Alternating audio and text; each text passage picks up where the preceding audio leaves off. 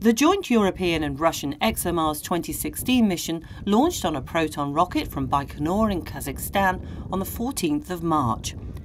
After a series of critical engine burns, the spacecraft left Earth's orbit for its 7-month, 500 million kilometre journey to Mars. The spacecraft consists of 2 modules, the Trace Gas Orbiter and Schiaparelli lander, designed to demonstrate technologies for entry, descent and landing. The lander will separate from the orbiter on the 16th of October for a 3-day coast and a 6-minute descent to the surface. This will be the first landing attempt during the planet's dust season.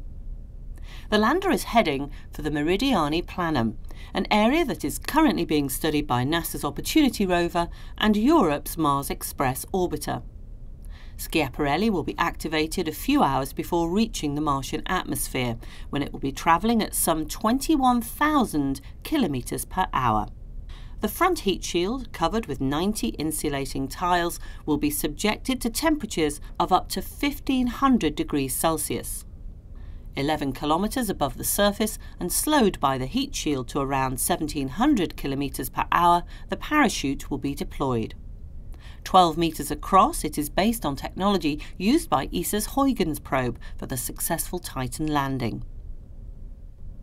4 minutes after entering the atmosphere and now descending at 320 kilometres per hour, Schiaparelli will release its front heat shield and turn on its radar to assess its position above the surface.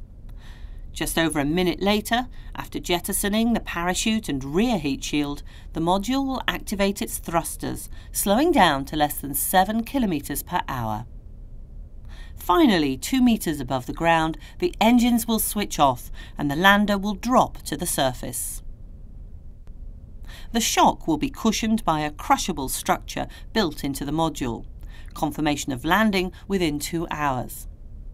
Once on the ground, because it's powered by batteries, the probe has only a few days until around October the 23rd to complete its science mission.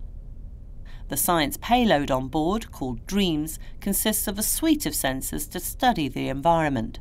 It will measure the wind speed and direction, humidity, pressure and temperature, as well as the transparency of the atmosphere and atmospheric electric fields.